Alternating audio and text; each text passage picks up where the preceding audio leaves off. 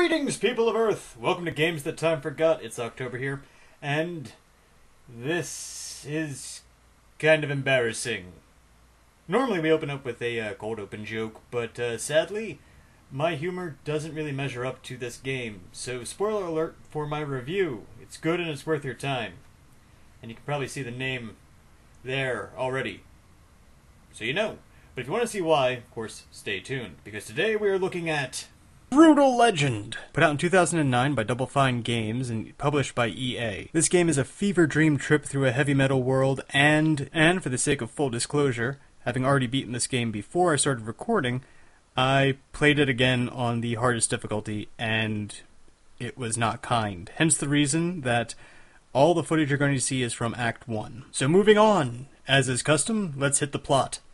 You're Eddie Rigg, a roadie for Cabbage Boy, a new metal rap-core, grindcore, rockcore thing band people? It's this type of stuff I would have liked in high school and then, went, oh, wow, I'm being a dumbass. Eddie is longing for the old days when music mattered, and while pining for this, he gets killed, summons a demon, is taken to a heavy metal world where he is saved by evil wizards, whom he then promptly kills. And then he's off to save the world, get the girl, and free the land for the beautiful music that has the screaming of an angel, the growl of a demon, and the steely hardness of metal. And yes, that's redundant and sounds weird, and I don't care! Because it was awesome.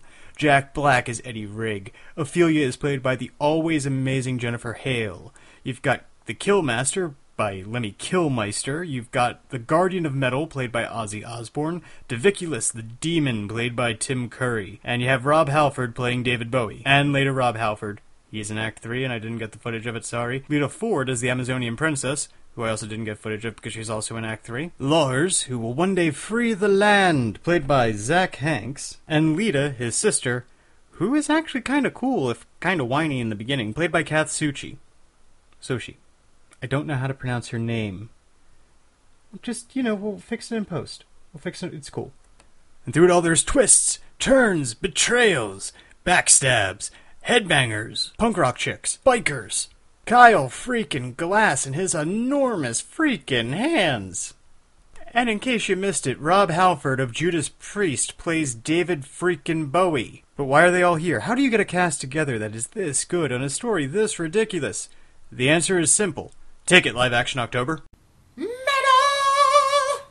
Yeah! That's way less impressive when I do it. Truly, truly metal. But check it out, the world design is great. You get to go through various stages that are inventive and exciting and totally in tune with the subject matter. Frozen peaks, desolate roadways, graveyards, hell itself, and of course, rolling hills and greenery for any fantasy setting. Oh, look! Norway. Problem is, the game falters when it comes to gameplay itself. It's a fine and serviceable 3D brawler, and the team-up functions are really fun. But once it gets into RTS strategy, it kind of falls apart. And playing this on a console, an Xbox 360 or a PlayStation 3, RTS moments quickly descend into nightmares where you're screaming, "No, you fools! Fight them, not those!" It just went poorly. And even once you're able to command troops from a height advantage, it's still not that great. And that poor handling pretty much kills any momentum you could possibly have. It's a shame, because the game starts out so promisingly. If the developers had committed to making a 3D brawler or just a flat-out RTS, I think it would have been fine. But the mixture of the two makes you just want to Zerg rush the other person's stage and call it a day. And hope you guys make it there, and hope there's enough of them to actually take them out. But truth be told, it's worth suffering through this. Play it on easy, play it on medium, it doesn't matter. The game actually likes its subject matter, and the voice actors are clearly having a ball with it. And Ozzy Osbourne was actually tolerable, and I'm more of a Dio fan, even in terms of Black Sabbath.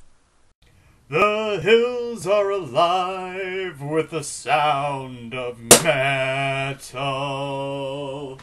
So if the gameplay is wonky, why play the game?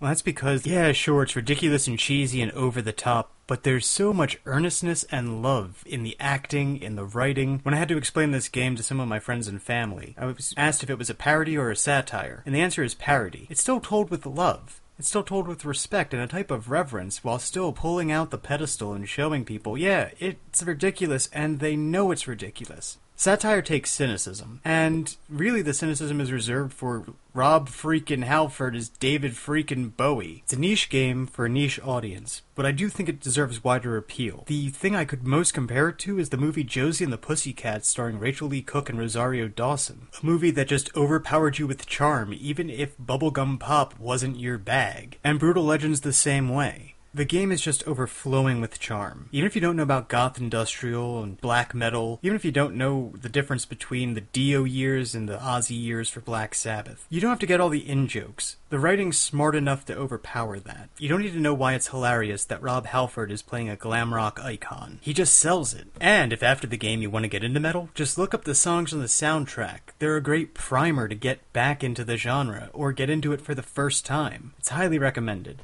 Is this game worth your time? Oh, for crying out loud, yeah.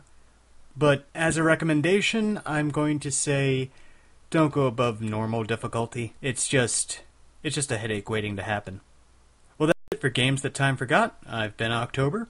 Be sure to click around the rest of the channel, check out our Let Us Plays, check out our Dashing Through the Inquisition, and other Dashing Through gameplay videos. And until next time, I still don't have a catchphrase. So, Julie Andrews.